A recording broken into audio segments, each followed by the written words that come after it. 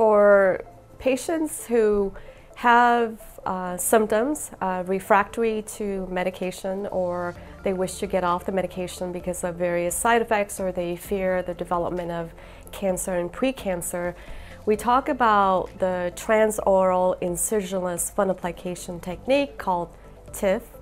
And this is an endoscopic procedure. It's done in our endoscopy suite. The patient is sedated with an anesthesiologist. The procedure takes us about an hour, and what we do is endoscopically we create a valve. It's thought to be a flap valve at the bottom of the esophagus. It's about a 3-centimeter valve and 270-degree wrap, and it accomplishes the balance between just enough so you can swallow and can burp and you can vomit.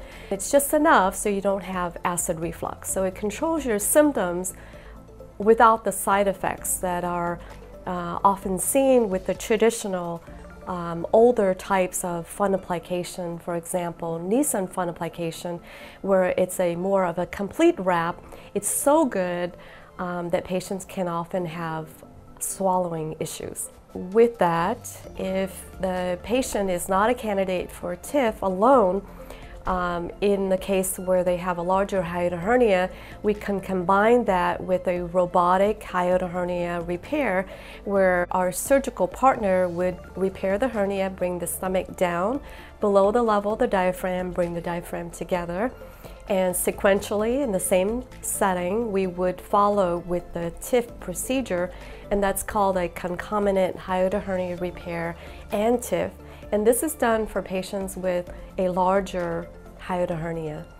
And the results are very good, and the patients are happy. They get off their medication with very minimal side effects.